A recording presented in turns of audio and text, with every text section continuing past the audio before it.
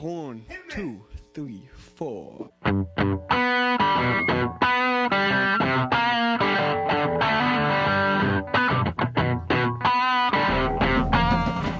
All right, grappling with the text, we're continuing in 1 Peter chapter 3, verses 7 and following. In fact, I just want to take up this text right here because last week we talked about the ladies, which is obvious from this picture. So today we got to take up the fellas, husbands. Here it was wives. And remember, we're in the section on the table of duties, so Peter's instruction for wives, and now we're going to take up this Peter's instructions for husbands. Husbands in the same way. So there's a look at how this pattern. In the same way, wives. In the same way, husbands. So that there's a sameness when it comes to the table of duties. And what is this sameness? What is the thing that unites all the table of duties? How it is for wives is the same as it is for husbands. And how it is for husbands is the same as it is for servants. And children, it's the same. Same. In fact, it's going to come down here, be like-minded. That's for next week. What's the same? Well, the same is love. Love is what binds all the vocations together. Remember how Paul says this in Romans. Love is the fulfilling of the law. Love does no harm to the neighbor. So if you were to take all 10 commandments and you were to put them in a dehydrator and you boil them down, you have this: love God and love your neighbor. And then if you keep going, if you just keep going, you get down to this word, love. Now, the danger, as we boil down the sameness of all of the different table of duties and we get to love, is that we take love then to be some sort of abstraction, forgetting that love has its various concrete forms precisely in the commandments. So, just as an example, my love for my children looks very different than my love for my wife. My love for my wife looks very different than my love for the parishioners. My love for my parishioners looks very different than my love for my elected officials and so forth. So that love is not an abstraction, but it takes specific form to the 10 Commandments. So here, remember how it was with wives? They live in their vocation by being subject to their husbands. Husbands, in the same way, live with your wives according to knowledge, giving honor to the woman as to the weaker vessel, as also being joint heirs of the grace of life, that your prayers may not be hindered. So that the way that husbands live together with their wives is by loving them and honoring them. Now, look at what it says here. Live with your... There's probably 3 points that we want to make from this text as we dig into it. So it says, husbands, live with your wives according to knowledge. In other words, don't live at home in your families like a fool. Be the head of the household. This is one of the great dangers that we face in our culture. That when you see a husband, what you see is a fool. You know, just the typical characters. You just turn on the TV, and if there's a man there, he's a fool. And the thing that he loves to do is sit on the couch and drink beer and watch football. And that he has no idea what's going on, and that the wives are really the ones that run the house, and so forth and so on, etc. Peter says, do not be a fool. There's a particular wisdom required to be head of household, to be a husband, and you should have that. You should have that wisdom. This knowledge, of course, always in the Scripture, there's going to be a twofold knowledge or a twofold wisdom, and that is first according to the law, and second according to the gospel. Okay. Then second, live according with your wives according to knowledge. Second, give honor to the woman as to the weaker vessel. Now, this vessel is a metaphor here, and this is making a comparison. You know, each house, each home will have has 2 sets of dishes. This is the 2 sets of dishes. This is what they look like in our house. You have your everyday dishes, and then you have the good stuff. You have the china. This is the stuff that you bring out for Easter and for Christmas and so forth. Now, your everyday dishes, you eat on them, they get chipped, they go in the dishwasher, etc. Remember, the hassle with Easter dinner and so forth is that after you eat on the china and you can't put the stuff in the dishwasher. You got to hand wash it and put it away nicely and all this sort of stuff. Peter is saying, hey, do this with the wives. The more fragile and delicate vessels, treat them with this great tenderness and with this honor. I remember when we were, Carrie and I were learning how to dance, our ballroom instructor was so great. He says, women, your job is to follow. That was last week. Your job is to follow.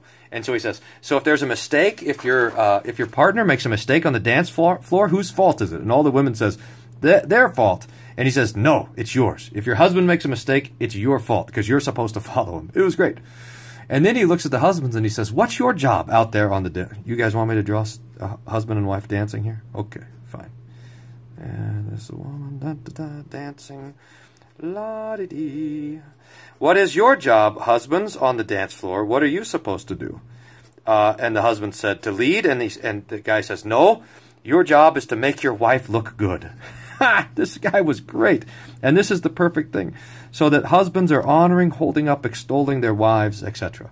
Now, this weaker word might trip us up a little bit because we just, we think, I don't know, it's an insult. Of course it's not an insult.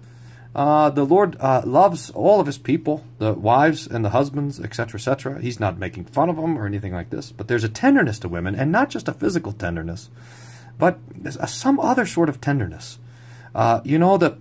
The Lord has given men bodies useful for bearing plows and bearing, this is what a plow looks like, bearing plows and bearing swords. The Lord has given women bodies that are so perfectly fit for bearing children, so that the boys are supposed to get out there to take the bullets and the arrows, and the wives are built for a more tender art, and so they are to be protected. This, by the way, is part of the reason why in Christian cultures it's always the men who go off to war. The men go off to die precisely to protect the women and the children. So, husbands, live with your wives according to knowledge. Give honor to the woman as to the weaker vessel, and also as being joint heirs of the grace of life. In other words, you look at your wife not only according to the first article and her created gifts, but also according to the second article. And according to the second article, according to the article of redemption, according to the article of the death of Jesus, you are joint heirs of the grace of life.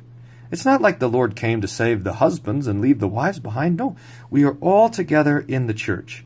And in fact, this idea right here, being joint heirs, also goes back to the previous comment about servants and masters. That masters and servants are to deal with each other, knowing that we're both in the church. So husbands and wives are to deal with each other, knowing that we both are in the church. Both the husband and the wife have a brother, Jesus, and a father, who is God. And then look at this.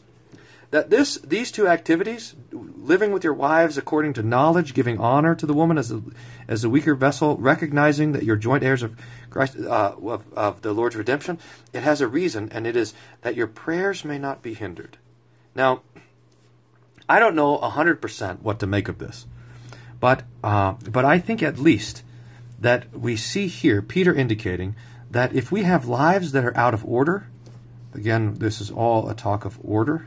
If we have lives that are out of order according to any of the estates, according to the state, or especially according to the family, or according to the church, that there are spiritual consequences here. And if things are out of order in the family, if the husband isn't living according to knowledge, with honoring his wife and so forth, that it has a spiritual effect, and his prayers are hindered. Something maybe like what St. John says in 1 John, where he says, if you don't love your brother who you see, how can you love God who you don't see? So, husbands, give particular attention that you deal with your wives as tender and precious vessels, taking care of them, blessing them, protecting them, laying down your lives for them, loving them, living together with them according to knowledge. And taking these two things together, this is really quite beautiful. Taking the picture of the wife adorned with godliness, and taking the picture of the husband living together in tenderness, you have a picture of the Christian marriage. Beautiful, really. And it's no wonder that St. Paul, for example, in Ephesians 5, is going to say that marriage is a picture of how it is with Christ, the bridegroom, and his bride, the church. Okay, there it is. Instructions for husbands, instructions for wives. Let's call it quits. That's 1 Peter 3:7. Next week we'll take it up at verse 8 and push through there. all of you. So Peter talked about servants and wives and husbands and so forth, citizens. Now he's going to talk about everyone. We'll take that up next time. Thanks for grappling with the text with us. Remember, we're looking for 25 thumbs up. That's what that looks like. And 25 comments. That's the big one. I appreciate you guys always commenting. It's really nice to see you guys engaging in the text and engaging in the videos. It makes my heart warm. It boils over with a pleasant theme. So thanks for doing that. See you next time.